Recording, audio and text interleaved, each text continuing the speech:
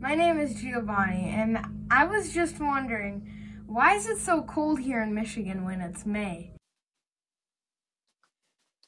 All right, so it's May. We're thinking, okay, we got to be back into the 70s, even 80s. And typically, May is warmer. So, Giovanni, my lesson today, as I just erased part of it, is the difference between weather and climate. So, weather is what happens day to day. It's hot one day, it's cold the next day.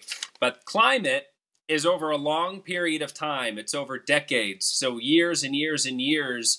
And basically, our weather can be cold in May, but the climate for May is still warm. That means usually it is warm. And I'm going to show you basically what I'm talking about. So sometimes we can have cold air move in during the month of May that really makes the weather cold, but the climate of May is still warm. So we had basically a shot of cold air this weekend, and that's why our temperatures dropped so drastically. Even though it's May, it was unusually cold air that moved far enough south from Canada that we ended up real cold. But now the warmer air is going to move back in over the next week and a half. So that's the important difference there between weather and climate.